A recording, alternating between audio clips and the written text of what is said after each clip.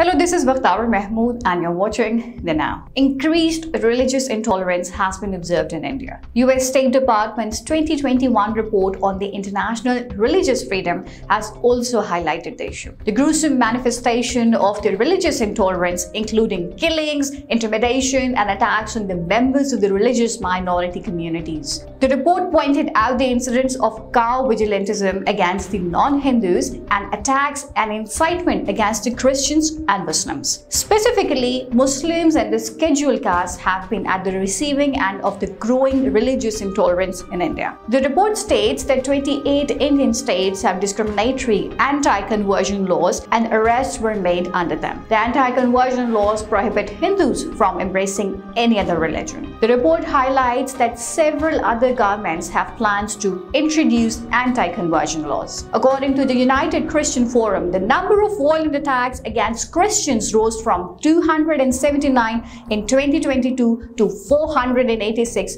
in 2021. Incidents of Muslims lynching in Tripura, Rajasthan, and illegally occupied Indian Kashmir are also mentioned in the report. UP's Chief Minister Yogi Adityanath's name is mentioned in the report as an instigator of several crimes against the Muslims. The findings came after a separate US panel urged the Department of the State for the third straight year to place India on the US list of countries of particular concern. The panel said that the religious freedom had significantly worsened in India in 2021.